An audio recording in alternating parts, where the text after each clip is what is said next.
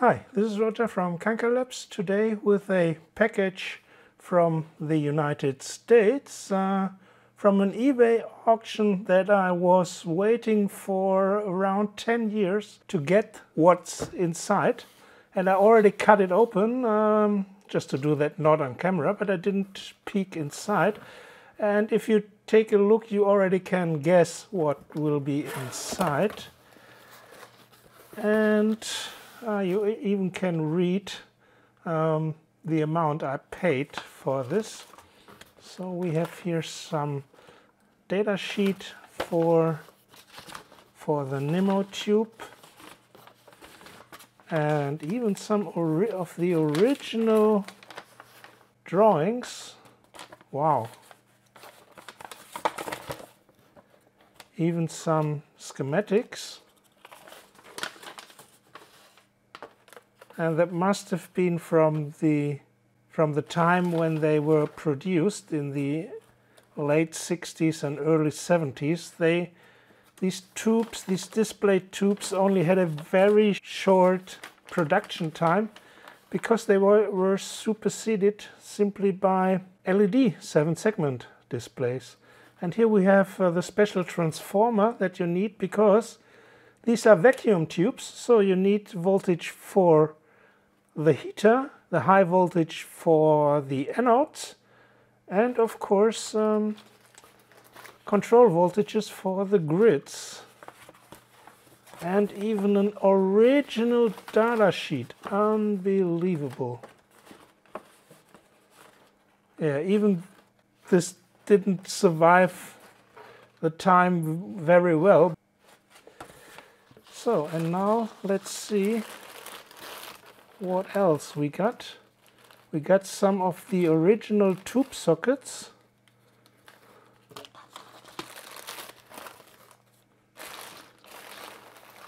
And here should come the tubes. They were produced by IEE, which is still in existence today. And IEE have developed over the decades lots of extremely sophisticated display types. Some of them you could see on my channel on the vintage display tube videos. So this is one of the tube boxes, and here they are. An original,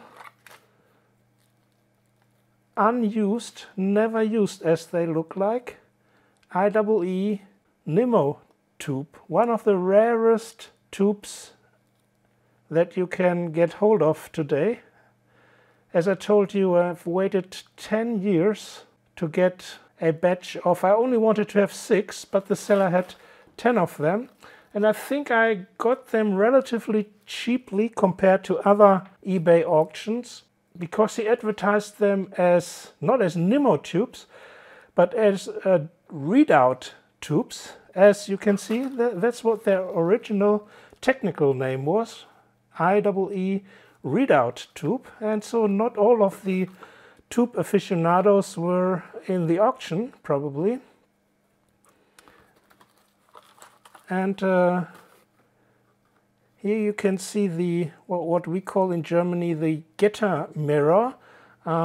This is a little bit of, these are metals just to absorb any remaining gases in the tubes, and if you can still see them shiny and reflective, that's why it's called a mirror, getter mirror, then you can be 100% sure that the tube is still sealed, that there is still the vacuum inside.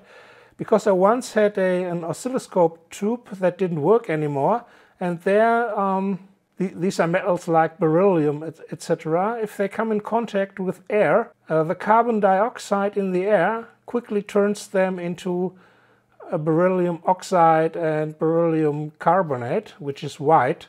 And if you have the shiny metal surface here on the getter mirror, you can be pretty sure it's still, the vacuum seal is still tight.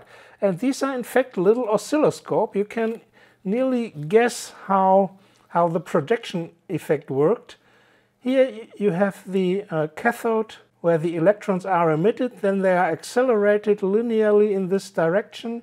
And just as in an oscilloscope, then you have what you cannot see, the shadow masks for the numbers 1 to 9, and then they are projected on this little screen here on the phosphor.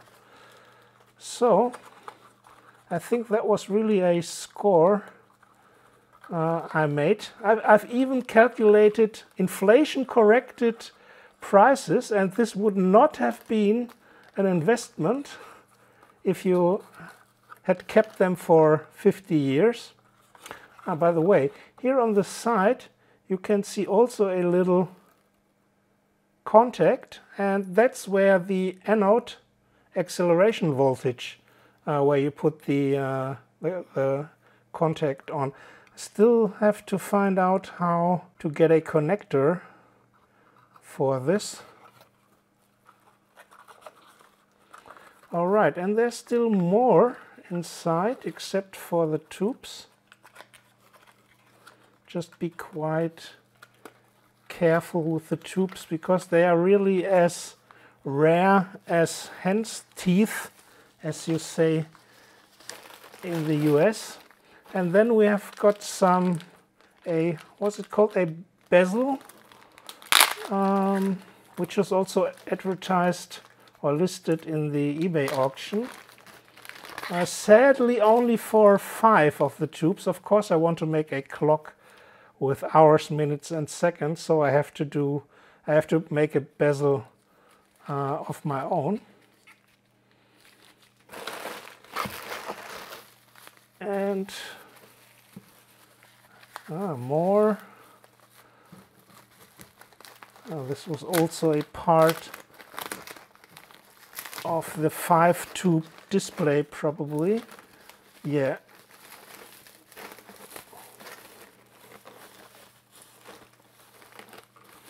At least I can repurpose the tube sockets here, because I need 6 and we had, I don't know, 3 loose ones plus these 5 which I can screw out, and this was thought to be here to be used something like that. I don't know why they used a 5-digit display. You could also order this must be here the connector for the anode. That's probably how they they connected. No. Here you have to solder a wire on the side, but I don't know if this is just by spring contact action. I have to investigate this. And I think we still have the transformer. And by the way, Fran Blanche, at her YouTube channel, she was nearly the first to demonstrate the workings of NIMO-tubes with a little counter, a 1-tube counter, and her video is very popular, and you should subscribe to her channel because Fran really has a great YouTube channel for electronics. So this is the power supply with filament voltage output 1.1 volts, 60 cycles per second. Yep. And what do we have? So as you know, we in Germany here have 230 volts AC input, so but I have a step down transformer. And where are all the contacts? This looks like the high voltage contact. Strange. Remove them.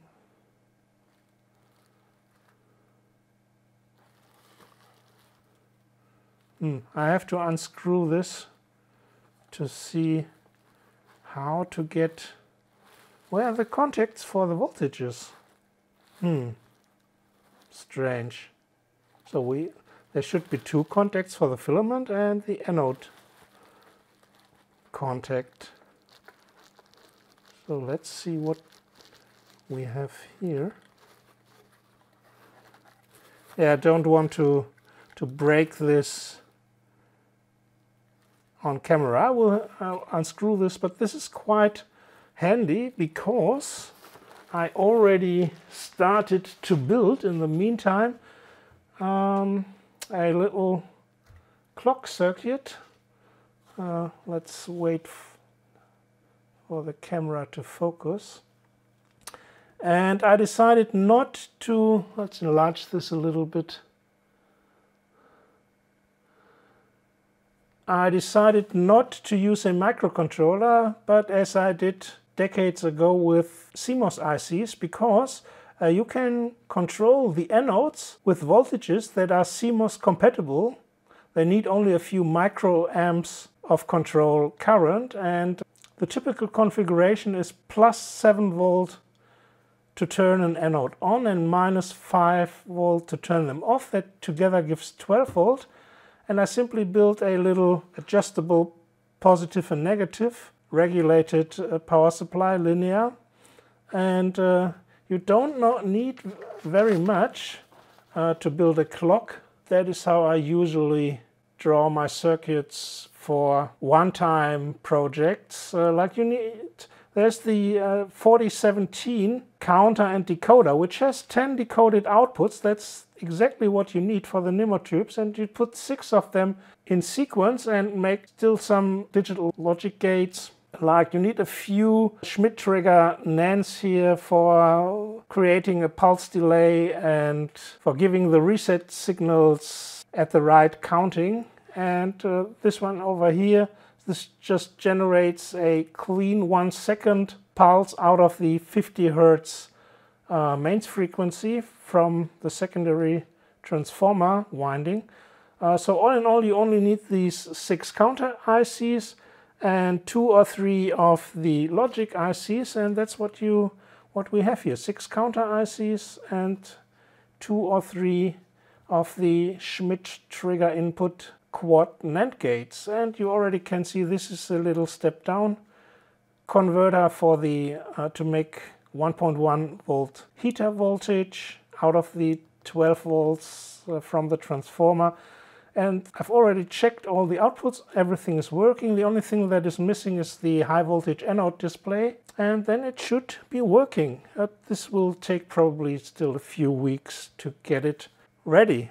So, and finally, IEE also have advertised 4-decade and even 6-decade display tubes based on the same principle. So you have 4 and 6 decades in one tube, of course multiplexed then. And let's see, they somewhere also have a circuit configuration, which they called the time sharing at the time, not multiplexing. And you could buy all kinds of additional equipment like integrated circuit driver and decoders. Here is the 4-decade one, and even the pricing here, you see a single decade NIMO tube in 1970 cost you $20 US, and that was a lot of money at that time. And I think from 1970 to today we have an inflation factor of around 6, I think. So this would be $120 per tube in $2020. And I got them for, I don't know, around $70 per tube. A look to the future, lower cost displays. Yeah, with multiplexing.